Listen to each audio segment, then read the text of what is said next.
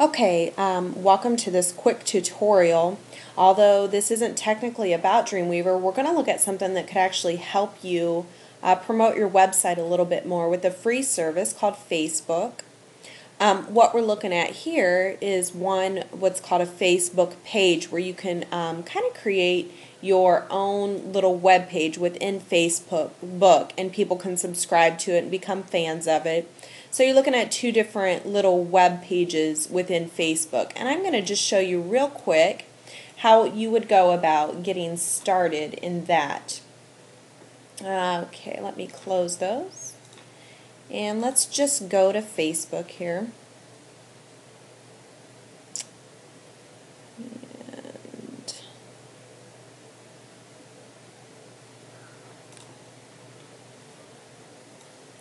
Okay, so where you're going to go is, first of all, you need to create a Facebook account, and that is free, so you can just go to facebook.com to create an account.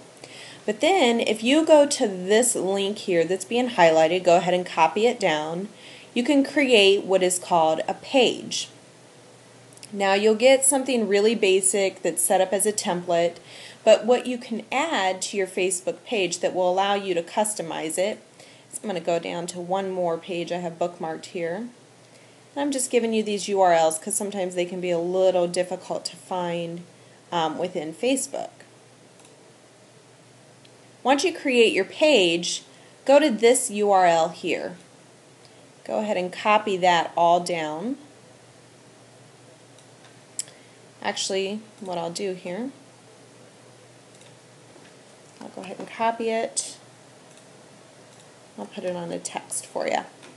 Or you can just go into Facebook and search static FBML in the search bar, and you'll get this page up.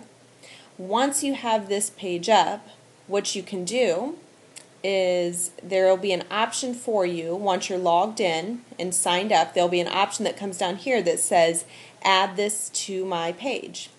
Once you add the static FBML box to your page, then you are able to go into that box and just copy and paste HTML into that box, and then you can have your custom images and your custom links right in Facebook. This isn't an in-depth tutorial. This is just a couple tips to get you started to create a web page in Facebook. People then can subscribe as a fan to your page, and you can gain some popularity and link to your main website from Facebook. That's going to be it for this quick tip. You can go to my website at www.kperspectives.com and get more tips and information on website development. Thank you very much.